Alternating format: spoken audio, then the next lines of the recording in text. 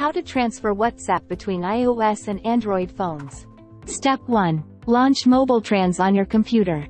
Select the WhatsApp transfer module. Select the WhatsApp tab. Click the Transfer or Transfer and Merge feature from here. If you choose Transfer, the original WhatsApp messages on the target device will be covered. So, you'll only get the transferred WhatsApp messages. If you choose Transfer and Merge, your WhatsApp messages on the target device won't be covered and deleted. You'll have the messages merged and combined. Step 2. Connect both phones to your computer. Our software will load the messages and media attachments before you transfer.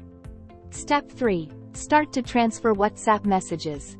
You can flip the source and destination phone as you requested.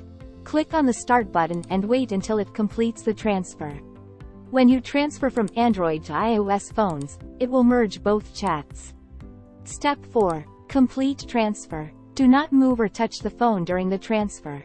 After it completes transferring, you can disconnect the phones and check the transferred WhatsApp data on the target device.